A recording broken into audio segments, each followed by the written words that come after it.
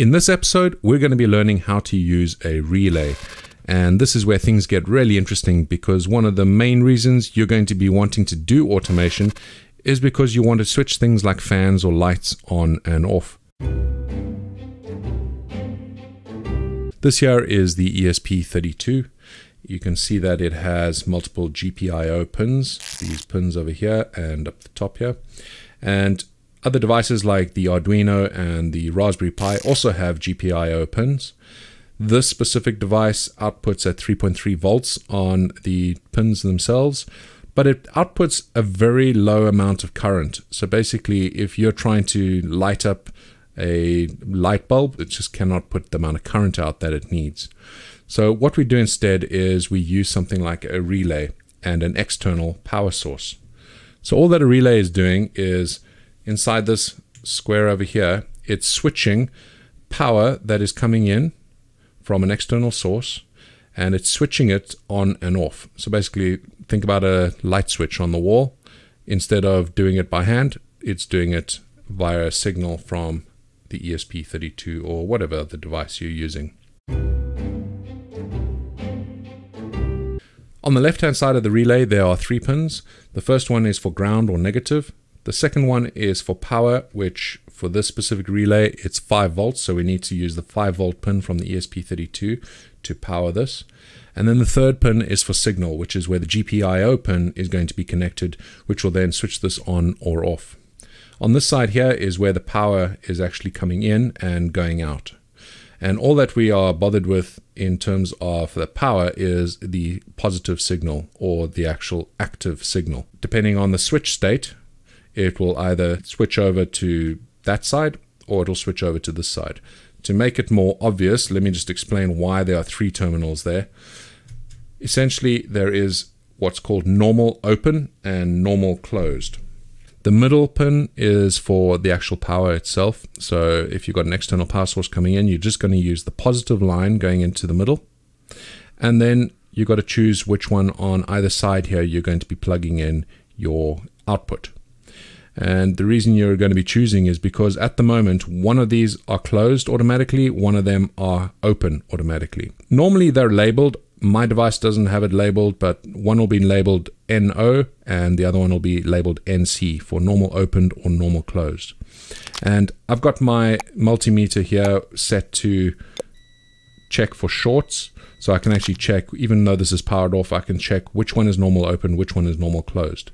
So if I have a look here, I'll put this onto the middle and we'll test there. So that's open at the moment, which means if I have the power coming in and the power going out over here, at the moment this is going to be off.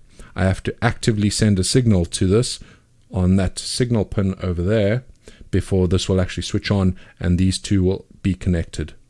So if we test the other one, we can see that that is normal closed, which means when this isn't active, then those two are connected. And that's important to know because it depends on your use case. Most of the time you'll want to connect onto normal open. So it'll be middle pin for input and then this pin which is normal open for your output, because you only want this to switch on when it's got an active signal. What we need to do is we get some of these wires and we're going to just put this in. We're going to have brown for positive. We're going to have red for signal. And we're going to have black for negative or ground. And on the ESP32, we're going to be using 5 volts to power it. So let's put 5 volts in here. We got red on IO13, that one. And then we have ground right next to that. And there we go. So that is all connected up correctly. All we need to do now is put some code on it and switch this on and off. And actually, this is even simpler than getting sensor readings. Let's get the bare essentials in here first, and then we'll have a look and see what we can do to make this a bit more interesting. So first things first, we need to set the pin mode for the actual pin we've connected, which is number 13, IO13. We're going to set that to output. So that just tells the device that it's going to put a signal out. It's not expecting anything to come in. Then what we need to do in the loop is digital write on pin 13, and we want to make that high. So that's going to switch it on.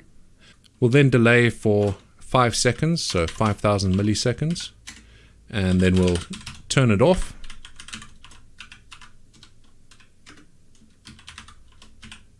And we'll wait another 5 seconds. So let's see, that's all you actually need, and this should actually do the job. So let's plug in our ESP32.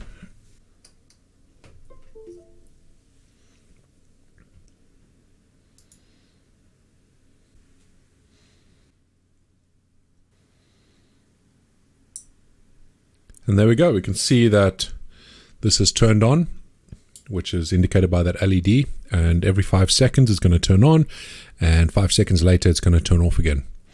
So it's easy to see what's actually happening. If we switch on my multimeter, we're going to get the probes in there and see what is actually happening.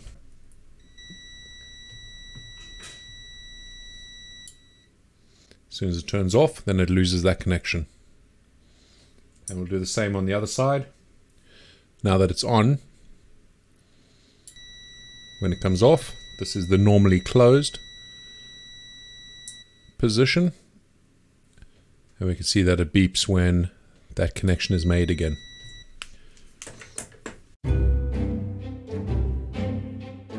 So what we're going to do is we're going to power this fan, and we can see that there's a positive and a negative, or a positive and a ground, and we're going to use this device over here which puts out voltage. Firstly, we need to get that up to 10 volts. There we go. So we have that at 10 volts, and what we're going to do is we could just power it directly from these 10 volts. So green here is for the ground or the negative, and red for positive. And the fan should turn on. There you go. So all that we do now is we take out the positive, we leave the negative in there, and we send this positive instead to the center pin of our relay. And then we take an output, and if we just remember which one is normal open, normal closed, we can have a look here quick. That is normal open over there, normal open. And that's what we're going to connect to the power of the fan. And again, just to remind you why we're using the normal open, because we don't want to have this on all the time, so that the only way to turn it on is to actually activate the pin from the ESP32. So there we go, we have this all configured. We have the power coming out from the positive here, coming into the center pin. Then there's power going out back into the device that we want to power. The negative is going directly from the source. Let's give this a go. We still have the code running, which is enabled to switch that on. And then 5 seconds later, turn it off. And wait 5 seconds and then turn it back on again. Let's take a look at the code and make a couple changes to the delay, and also let's output something to the serial monitor. So firstly, let's make this go on for 10 seconds and then off for 5 seconds. And what we can do here as well is we can put a little statement here saying serial.println fan is on. Make sure you do that before the delay, else you'll only get that message once the delay finishes. And if we do it over here as well, serial.println fan is off. And let's send that off to the device. There we go, it's on the device. Let's get the serial monitor up and we'll see what's happening there.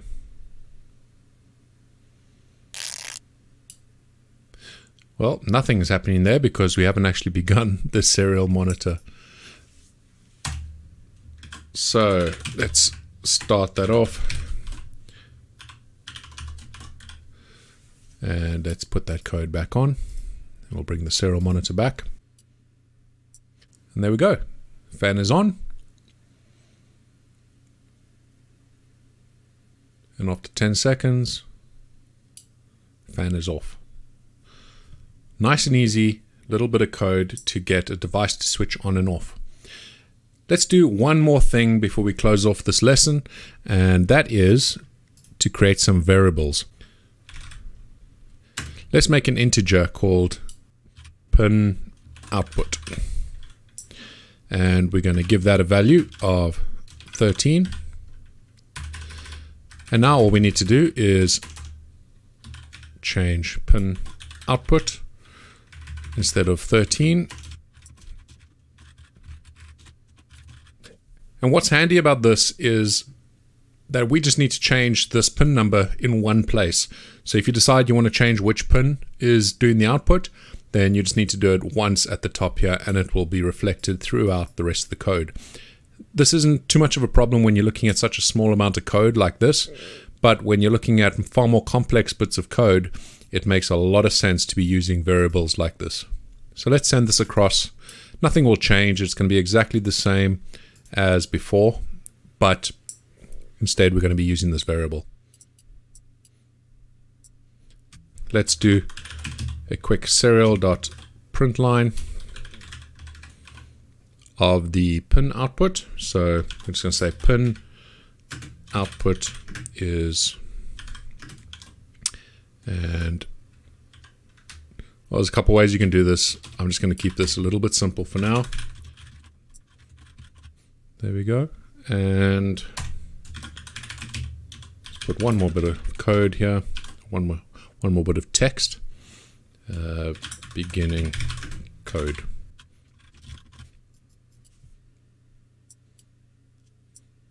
There we go. And there's one last thing to do, which is this delay. We can set this delay based on a variable up here as well. So let's do delay on. Let's make it off for 30 seconds and on for 5 seconds. Now all we need to do is over here, delay on and delay off. And there we go. It has started. Fan will come on and then it'll go off for 30 seconds. Hopefully that gives you a good overview of how to use relays. We're going to be talking about using some bigger relays, just like one of these in a future video, but it's not too different from using one of these smaller individual relays. So until the next time, thank you so much for watching. I hope that you learned something and stay spicy. I hope that you're enjoying this series and that you're getting some value out of it. And if you are, please consider supporting me on Patreon. That's patreon.com/ChilliChump. And if you sign up there to support me, then you get access to my private Discord server where there are multiple channels that you can come have discussions around anything I talk about in my videos, things like growing and source making, and of course electronics projects and automation. So it's a good place to come and ask questions if you have any questions around automation that you're doing for yourself or anything that I've talked about in my videos. And I really hope to see you there.